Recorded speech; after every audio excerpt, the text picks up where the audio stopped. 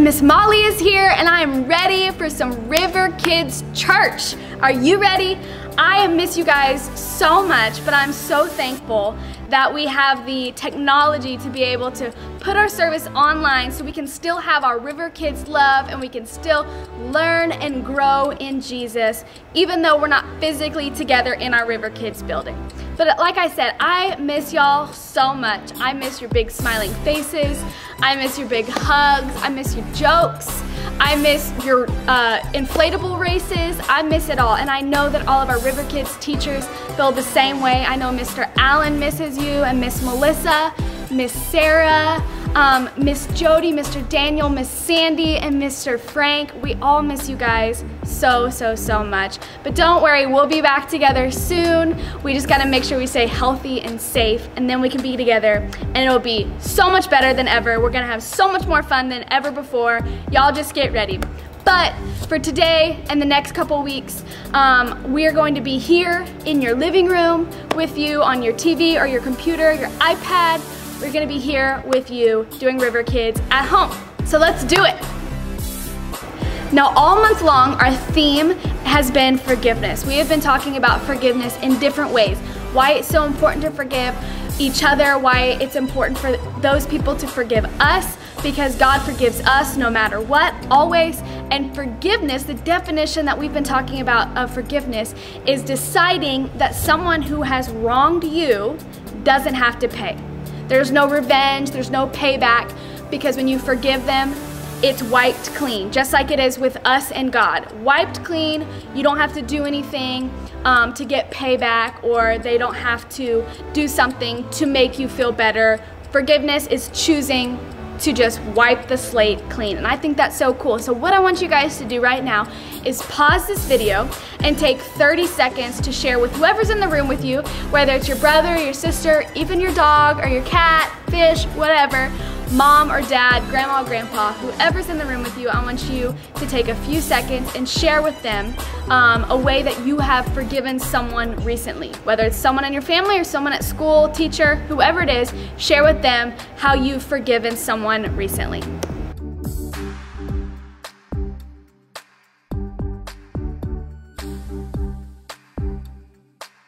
That's so cool, and here's the cool part, is that we get to choose to forgive.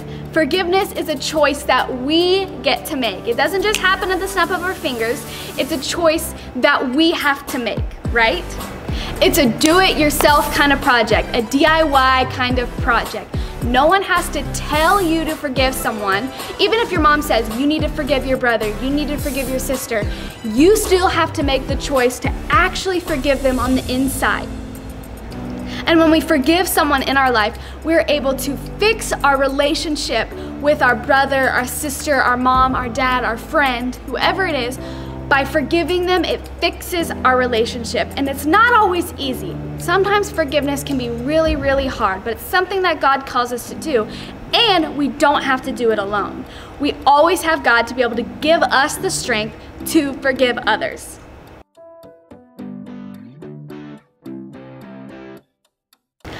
Okay, now we're gonna have a little bit of fun, all right? Y'all ready? We're going to have a tic-tac-toe tournament, all right? Now grab who's ever in the room with you, mom, dad, brother, sister, grandma, grandpa, aunt, uncle, whoever's there with you, not your dog or your cat or your fish this time, because we need them to be able to write and participate in our tic-tac-toe tournament. Wow, that's a lot of T's. But you guys have probably played tic-tac-toe before. If not, ask your partner, whoever you're playing with, how to play, and I'm sure they can explain. If not, ask mom or dad to look it up on the internet for you. It's very easy. If there are multiple people in the room, make this a family game, have some fun together. This will take a little bit longer, but that's totally okay. This is going to be fun, and you can make this a full-on tournament, okay? But here's the twist. Whoever loses gets to go on to the next round. If you win, you're out. Okay, now if there's just two of you, then you'll just keep playing, but the loser gets to start every time, all right? And you can play best of 5, best 3 of 5. But if there's multiple people and it's a tournament style, then whoever loses gets to go on to the next round. Whoever wins is eliminated. all right? So the person who loses the most rounds ultimately is the winner, okay?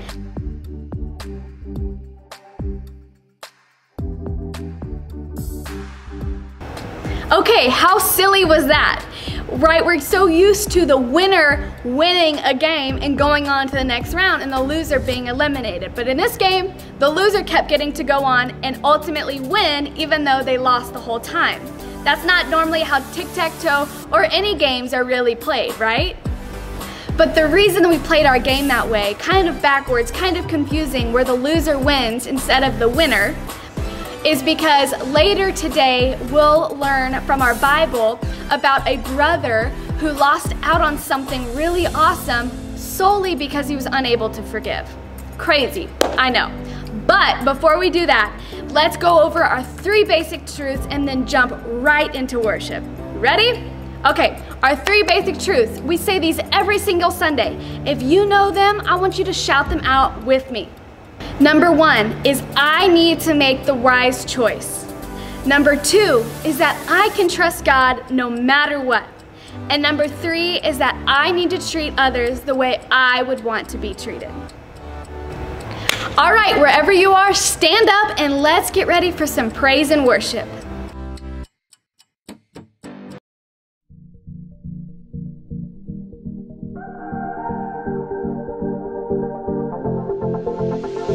I see the way you live. I see the way you love. I want to live like you. Oh, I want to love the way you do. I don't wanna wait for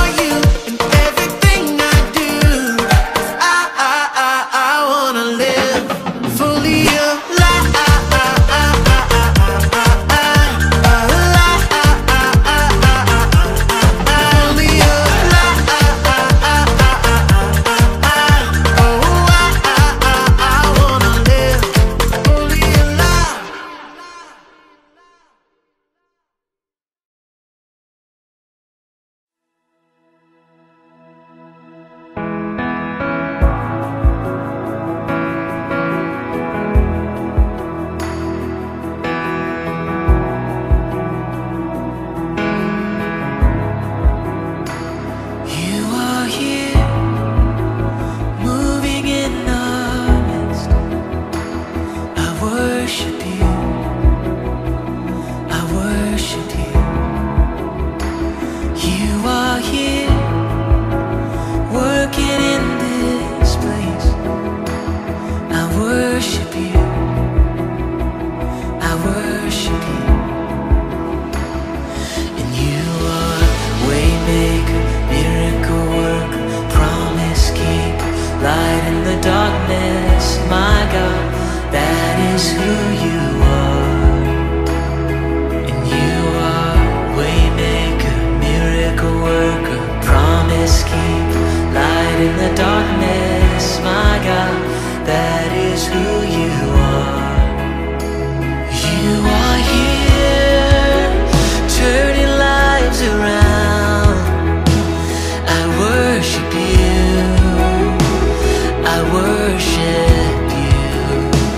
You are here and you're healing every heart.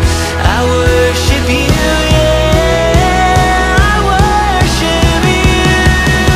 And you are waymaker, miracle worker, promise keeper, light in the darkness. My God, that is who you are.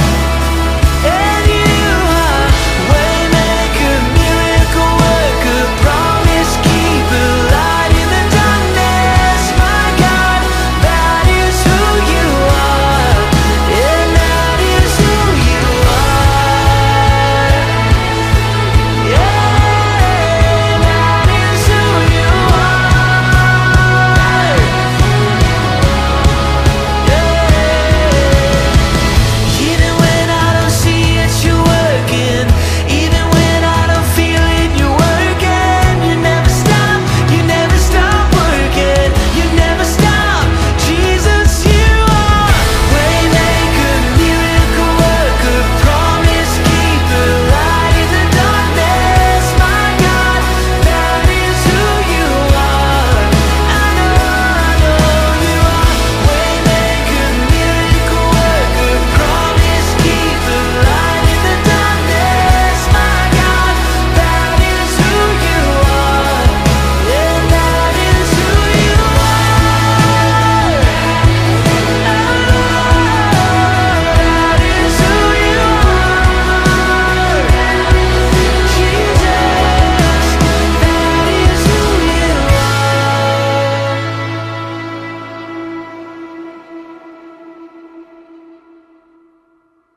Hey, awesome job, River Kids. You always know how to praise Jesus.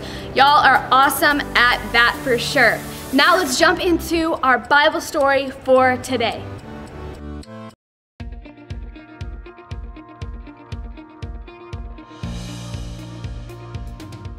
Hey party people!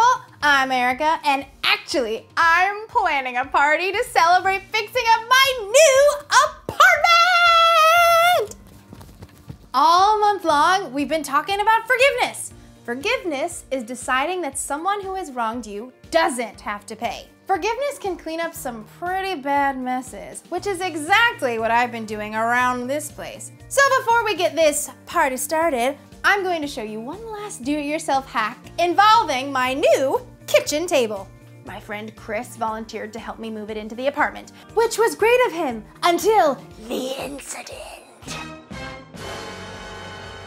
It was Chris's idea to turn the table sideways to get it in the door. I told him it wouldn't work, but he did it anyways and broke one of the legs. So guess what? I was right and he was wrong. Now look at my table. Meh. Ugh. So it was Chris's fault that I have to spend my whole afternoon showing you how to make a table more level. Thanks a lot, Chris. Guess who's not getting invited to the party now? It's you, Chris. Let's do this thing.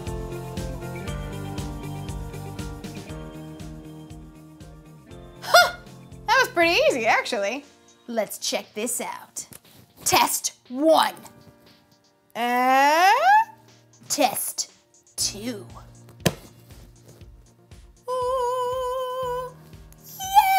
Yay! Last but not least, Test 3.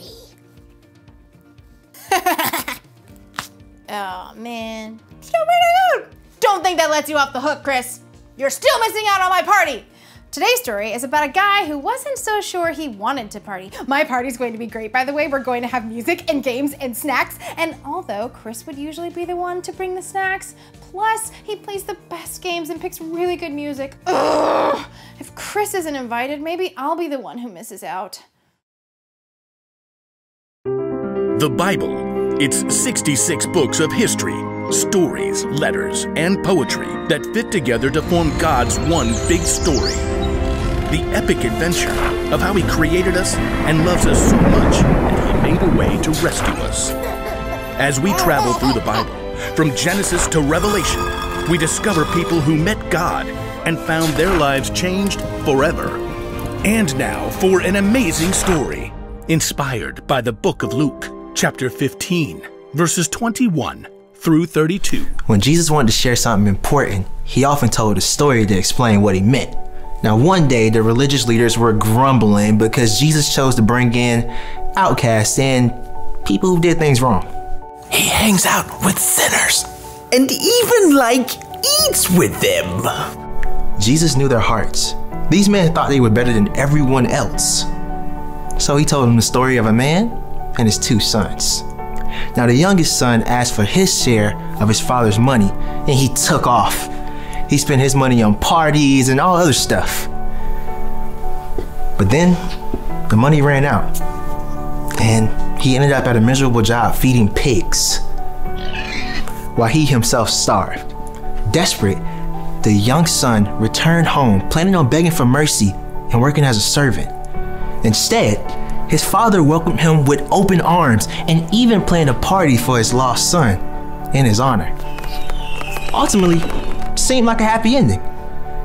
But Jesus wasn't finished with the story yet. The older son was in the field. When he came near the house, he heard music and dancing. If Jesus were to tell that story to us today, it might sound something like this. The older brother, let's call him Will. He spent the entire day working hard, perhaps plowing up the packed dirt on a brand new field. Come on, Bessie. Just one more row. Gotta finish before the light goes. As the sun slipped behind the hill, Will finished breaking the dirt on his last long row. I just need some water and a quiet meal and bed. Will trudged slowly back to the house and left Bessie in the barn with a bag of oats. If my slacker brother hadn't run off, I wouldn't have to work so hard. As Will neared the house, he was surprised to see the lights blazing from every window. What is going on? Will stopped, trying to make sense of all the activity and the music. Then, the back door opened. One of the servants stepped outside to throw out a bowl of scrap, and she turned to go back inside. Wait. The servant paused. What's happening? It's just the party for your brother. The what for my what? You haven't heard?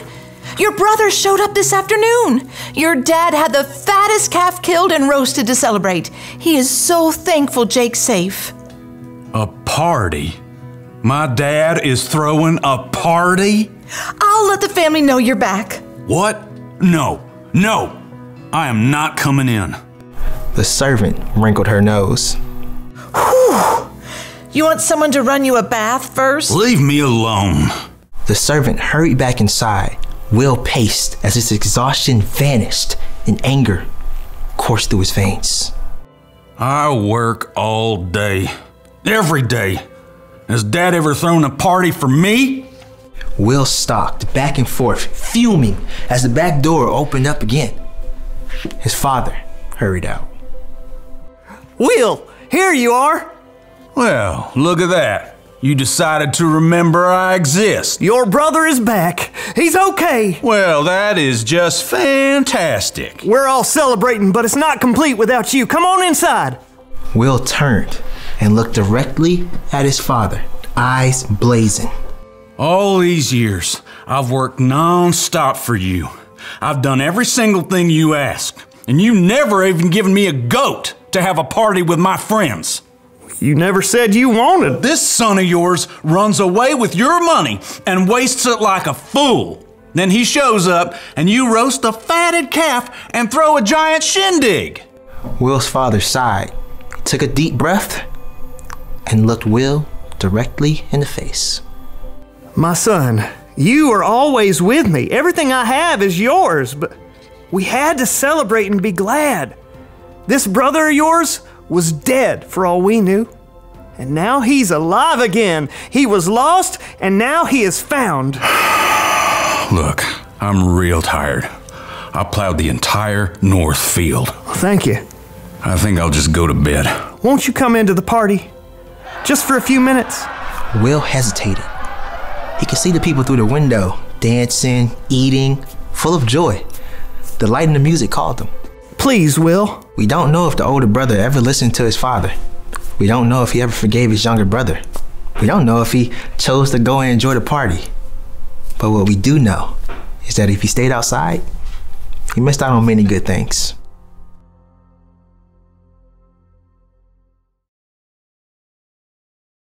The older brother in Jesus' story totally missed out. Being right was way more important to him than repairing the relationships with his father and brother. The father, on the other hand, forgave his son and threw a big party! Forgiveness is something we should celebrate. Think about it. In the beginning, God decorated for the biggest party ever when he made paradise for his people. But over time, people got further and further and further away from paradise. So God sent Jesus. Because of what Jesus did for us, we can be forgiven. Jesus even said that when someone turns to God, there's great joy in heaven. Maybe like a party! When you forgive someone in your heart, that's worth celebrating. I mean, forgiveness can save relationships. It can even make someone else feel like they matter. And forgiveness can take the weight off your shoulders too. But when you hold grudges and you don't forgive, you can miss out on all that stuff. That's why the one thing to remember today is this. When you don't forgive, you miss out. So, of course, I'm going to forgive my friend Chris for breaking my table even though I was right and he was wrong. I don't want to miss out on our party. And I definitely don't want to miss out on our friendship. That's way more important to me than being right. Well, that's all for now. I've got to go get ready for a party. See you around.